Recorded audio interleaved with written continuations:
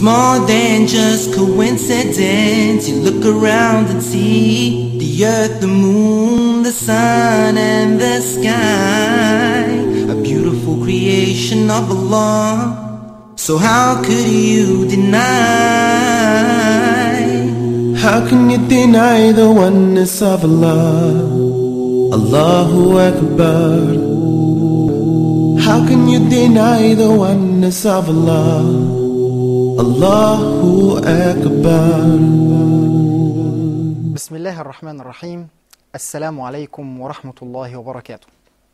Welcome to our episode, The Philosophy of the Islamic Law. And as usual, we would like to welcome Professor Muhammad Saie, the Professor of the Islamic Law in the American Open University in the School of Sharia. Thank you for being with us. Last time we were speaking about sincerity, that some people might be sincere in their actions, but sincere in their act of worshipping, but it does not reflect on how they deal with people. And we say that has a lacking of understanding or knowledge about the concept of worshipping itself. Let me ask you today about some people. They have good intention. Sometimes they have the intention that they want to pray on time, or to pray all the prayers in Jama'ah, for example. And they are sincere about their intention. They want really to do these actions. But it seems like these intentions does not reach the point that they really do what they want to do. So what is the reason behind this, that this intention does not lead to the action? Subhanallah. Bismillah ar-Rahman ar-Rahim. Alhamdulillah Rabbil Alameen. Wa salatu wa salamu ala Sayyidina Muhammad wa ala alihi wa sahbihi ajma'in. It was a very original Islamic philosophy when Allah subhanahu wa ta'ala in many verses, and even the Prophet sallallahu alayhi wa sallam, combined between the belief and the act, combined between the intention and the action. It's not enough to have a belief without action. It's not enough to have a good intention without practicing your intention. So these people might be in the field of having good intention, but they cannot transfer it to the field of action for many reasons. Maybe they are not sincere about the result of their intention, because they know that when they are going to employ their intention, it does require some kind of effort, some kind of sacrificing, suffering a little bit, maybe losing some of their maybe own desire, or maybe some own of their benefit. So they are not sincere about the employment of their intention. On the other hand, honesty and seriousness. It's not enough to have a good intention, or to say I'm very honest, very sincere about my intention, but you are not serious. Seriousness does come with action.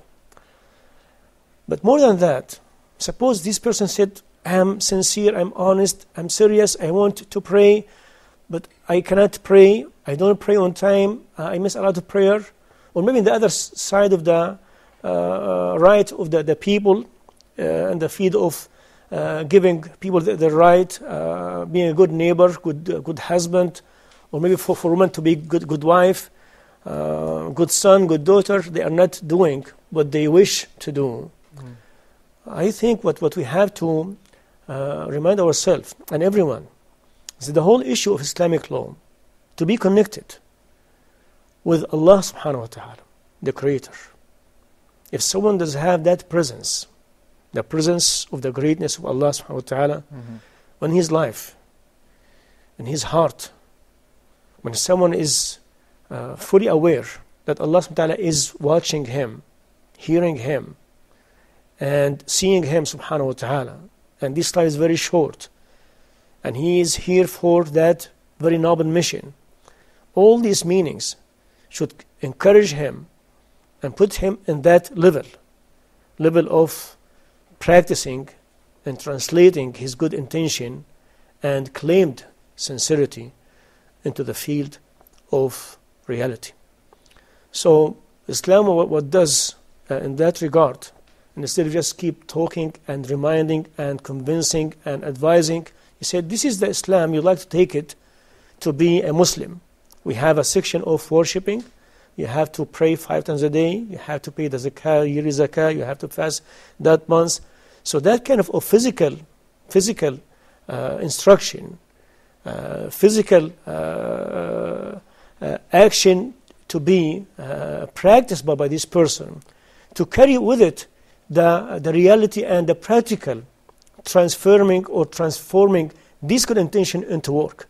Because Islam said, it is enough for you, Muslim, to believe in Allah subhanahu wa ta'ala. It's enough for you to have a good intention inside your heart. And you don't have to go to masjid, you don't have to pray, you don't have to pay zakah, like some other maybe religion or faith. It's enough for them to go like 1 day a week and convince, and that's it. The whole idea will be finished. Islam said, no. You need to make a combination of good intention and good work. Now, this combination by itself is going to give that person enough power, enough energy, enough satisfaction to keep himself in that track, inshallah ta'ala. That will lead me to a question that somebody asked me before. If Allah knows everything, and He knows that if we have the right intention or we are serious or not, why He would ask us to prove it to Him by these actions? I think that the best way to answer this question, maybe we did refer to this issue in the other episode, but in different angle maybe. But I think what could be the best to answer this point, this very beautiful point, by going back to the definition of the right of Allah subhanahu wa ta'ala. Subhanallah.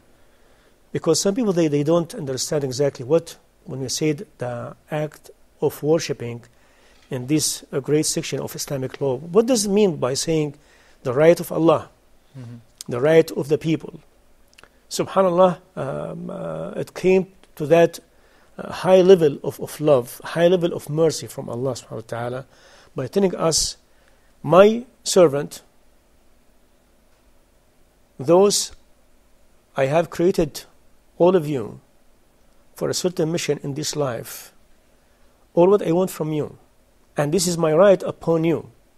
As if Allah is addressing this to the people, Allah created subhanahu wa ta'ala, this is my right upon you to save yourself here and hereafter, to bring happiness to you here and hereafter.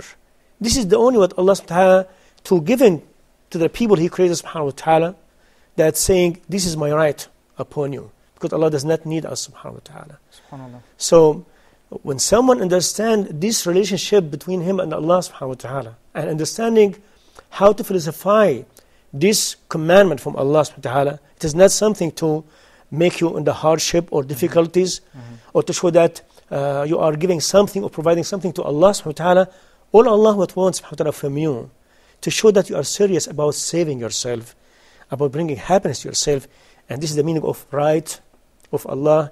It is His right to see you, or to seeing you in the field of obedience, to save yourself here in this life, from miserable life, and hereafter from the hellfire.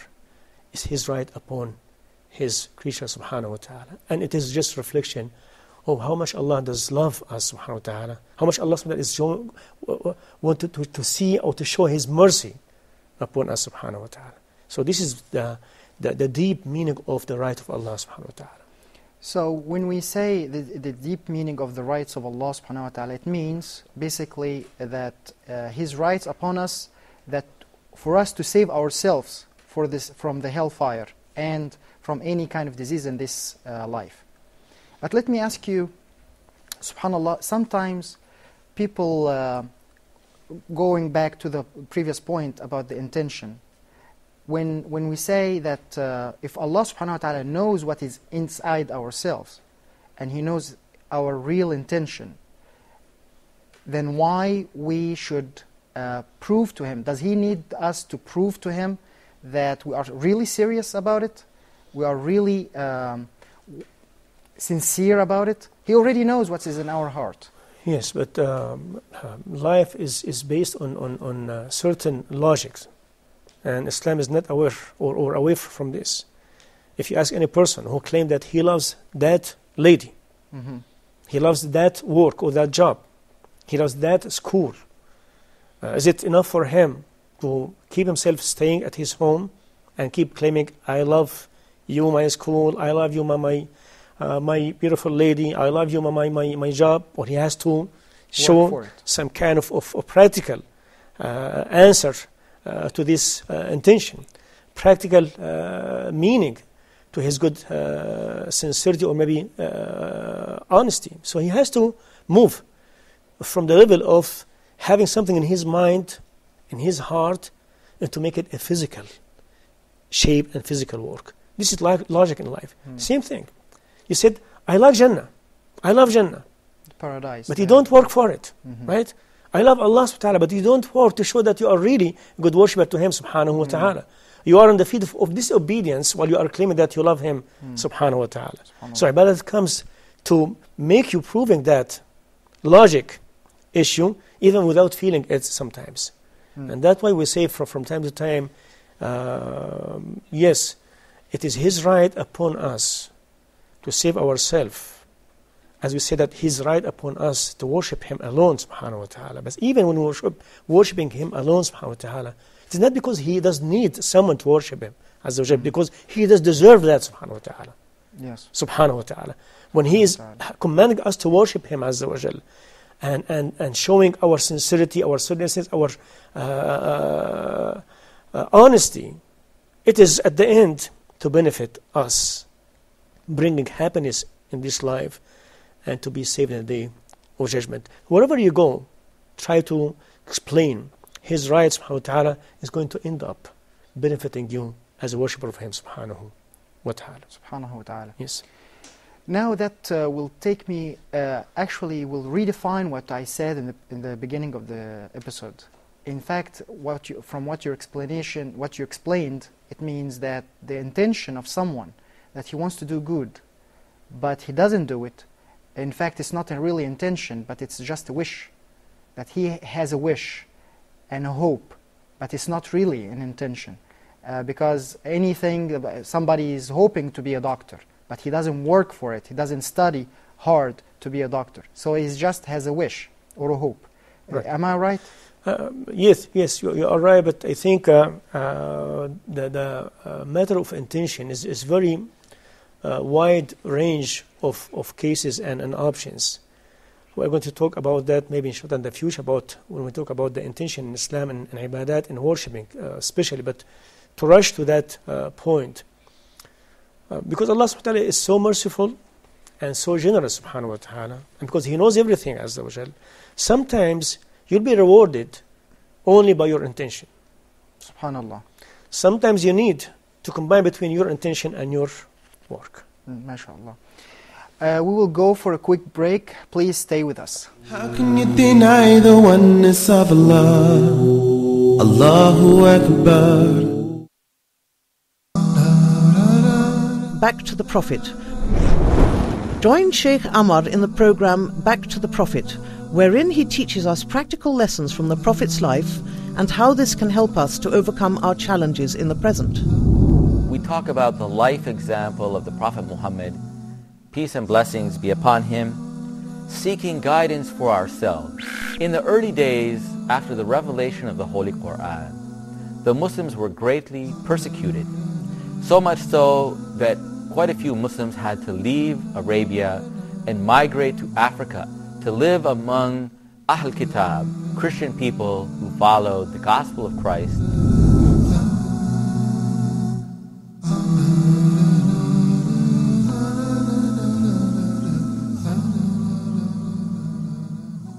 How can you deny the oneness of Allah?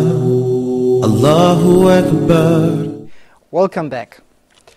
Professor Muhammad, before we went to the break, we were talking about the intention. And you mentioned something about that some people might get rewarded for just their intention. Would you please give us more details about this? Yes. And this is, as I said, reflect how much Allah is so generous, subhanahu wa ta'ala, merciful, azza wa jal, and because He knows what is inside our heart. He knows really our real sincerity and honesty and seriousness. Sometimes you have a good intention, you are serious, you are honest, but the field of practicing your intention is blocked unwillingly, something out of your hand, and Allah knows that, subhanahu wa ta'ala. In that case you will be rewarded, inshallah ta'ala. But wherever that field is opened, and it is up to you now to execute your will, your intention, but you did not. In that case, reflect that you are not honest and sincere about what you have intent in your heart. So that way we came to hadith Nabi alayhi sallam, the Prophet saying alayhi sallam that man hamma bi hasanatin wa amilaha, and ashru hasanat. If you have an intention to make one good hasana, and you did, you take one good deed, you reward it 10 times. And you have an intention to make one good deed, you are not able to do it. You are not able. You are not able. You are not able. Because the general concept is that just to have the intention, you will get rewarded even if you didn't do it, and you are able to do it. All right. If you are able to do it, you are not doing it, you don't get nothing. You get nothing. Yes. Because you are able to practice it, to transfer from the field of intention and wish to the field of practicing. But suppose you don't have that capability, you are blocked, you are prevented from transferring your intention into work. Allah knows about this, subhanahu wa ta'ala. Allah will reward you, subhanahu wa ta'ala. You have an intention of one good hasana, will be rewarded one good hasana. If you did it, 10 hasana, mashallah ta'ala. But that we'll talk about in some details in the future about the importance of the intention in the section of act of worshipping, inshallah ta'ala. Inshallah Rabbil Yes. Alameen. You mentioned through your information that acts of worshipping will lead to happiness. But sometimes we see some people who are very disciplined and they look very righteous, they do everything, but they look like they are not happy, or they look like they have hardship in their life. How do you explain this? Right. What do you mean by happiness in this case? First of all, we have to say that Islamic law in general, not just the section of worshipping, no, Islamic law in general, as we said, this is the great aim of this Islamic law, to bring every good things to the human being and prevent every bad things to the human beings, and to fulfill all his needs, and to bring happiness to that person, to that human being in this life, and happiness hereafter. Now, the definition of happiness, because it is very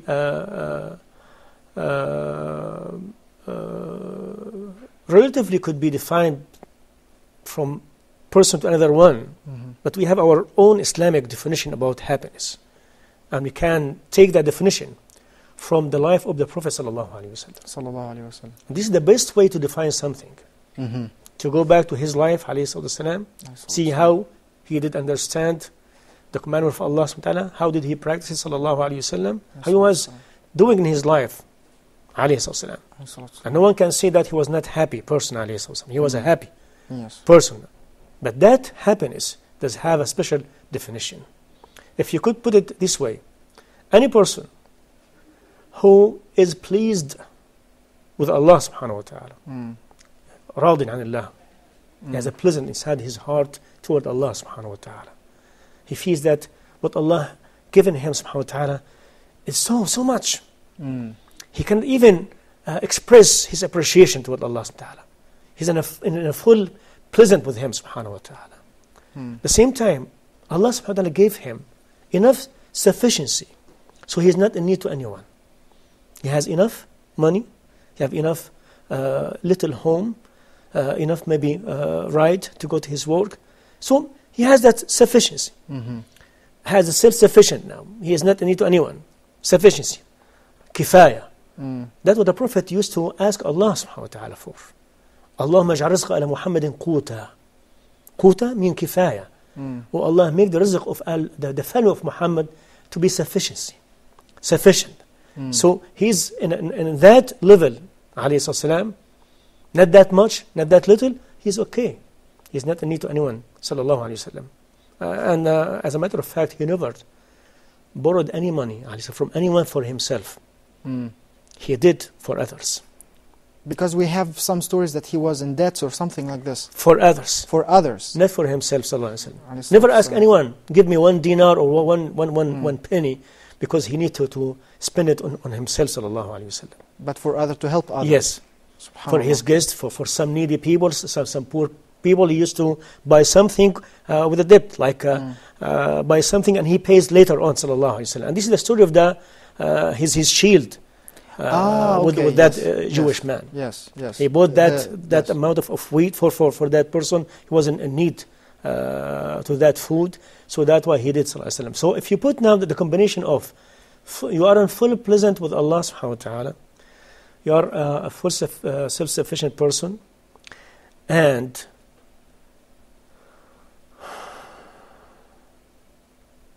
the third one,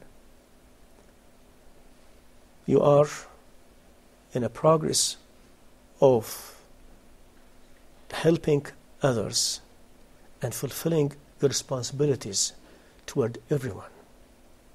In that case, you are a happy person. If you take any one of these 3 factors, you cannot be a happy person. If you are pleased with Allah subhanahu wa ta'ala, have enough money, but you are in a short of filling your responsibilities toward yourself, toward your wife, your children, your neighbor, your employee, you cannot be a happy person. But every person, when he put his head on his pillow at the end of the day and say, Alhamdulillah, I tried, my Lord. I am in a full pleasant with you. I cannot express my appreciation to the bounties you have given me the whole day, the whole life. I have enough, alhamdulillah. I'm not in need of anyone. I try my best this day to fulfill my responsibility toward my wife, my kids. Oh Allah, if I came up with some shortage, oh Allah, forgive me. That's a happy person. Otherwise, he cannot be happy. So this happiness is very big meanings with very little requirement. So one does have it, inshallah ta'ala, will be happy, inshallah ta'ala. SubhanAllah, you mentioned something very important. When I was in America, they were talking about what is the definition of rich, someone who is rich. And many definitions, they come up with many definitions. And what you said is, really it means somebody is rich because he doesn't need anybody, and he's not in debt, and he has sufficient of what he has. So really, this is what his rich is. That's what he said, alayhi sallam. ليس الغنى عن كثرة العرض لكن الغنى غنى النفس. You are inside, you are rich from within. And subhanAllah, rich person, if you talk about richness now, the rich person does not require a lot of money to show his richness. He is a rich person, whether he has a lot of money or little money, but as long as he is sufficient, he has no need to anyone, he is a rich person. And that rich person, if he is pleased with Allah subhanahu wa ta'ala, and he's fulfilling his responsibility, he's going to reflect his happiness now on others. SubhanAllah, yes. MashaAllah. Let's now talk about al-ibadat, the acts of worshipping to Allah. And we mentioned that the acts of worshipping, or the rules that we do for worshipping Allah, has a reflection on al-mu'amalat with others, how to deal with others. But what are the benefits of that person who is really doing these actions? Is there any kind of benefits upon him? Well, a lot of benefits, subhanAllah. And the deeper you go, thinking about how Allah subhanahu wa ta'ala organized this subhanahu wa ta'ala and put it to be a reflection of your sincerity of worshipping Him subhanahu wa ta'ala, the more you'll get benefit. Human beings is a combination of, as we said before, soul, spirit, emotional actions and reactions, your brain, your body. So totally, if you combine all of this, you are a human being. And that's what different between human being and an animal. Animal does have a body, does have instinct, right? Yes. Now, if you put all these together, spirit and soul, and heart body and brain or mind that create human beings. This worshiping has come to fulfill all these five maybe elements or words. When you go to prayer, when you recite the whole book of Allah subhanahu wa ta'ala, when you are alone and you mention His name, glorifying Him, subhanallah, subhanallah, subhanallah, la ilaha illallah. SubhanAllah, when he said, alayhi salam, Alhamdulillahi tamla'u al-mizan, wa subhanallah, alhamdulillah tamla'ayn, tamla'u ma bayna as-samai wal-ard. Just one saying, Alhamdulillah, that will fill your scale of day of judgment. Yeah. Hasanat, good deeds. Subhanallah, alhamdulillah, will fill like between the heaven and the earth, good deeds. It's so great. So, in your prayer, in your reciting, in your mention the name of Allah subhanahu wa ta'ala, you are doing all of this, glorifying Him subhanahu wa ta'ala, does have a great reflection on your spirit. This is the fuel of your spirit. You know spirit like what? Spirit like some kind of body, or maybe element connected to your body, but saying all the time, it is my place not here. Release me, please release me, let me go up, let me go higher and higher. But she has to be combined with the body. So in order to enjoy this spirit and give it its fuel and its need and its right, you recite Quran Kareem, you make 2 rak'ah in the midnight, you pray with the jama'ah, you try to think about the greatness of Allah in this universe, subhanahu wa ta'ala, and you feel your spirit is enjoying and be released and have some comfort, as if that she's going to leave your body and go away and far, like the Sahaba, when they were in that battlefield. And when that Sahabi, he said, Wallahi inni la ajdu riha al-jannati min warai Uhud. He did not smell it by his physical. He smelled the smell of the Jannah behind the mountain of Uhud. Because his spirit was able to leave and fly and go upper and higher and get that sense. MashaAllah. Unfortunately, that's all the time that we have for today. Please join us next episode. We have more to say. Wassalamu alaikum wa rahmatullahi wa barakatuh. It's more than just coincidence. You look around and see the earth, the moon, the sun and the sky, a beautiful creation of Allah. So how could you deny? How can you deny the oneness of Allah? Allahu Akbar. How can you deny the oneness of Allah? Allahu Akbar.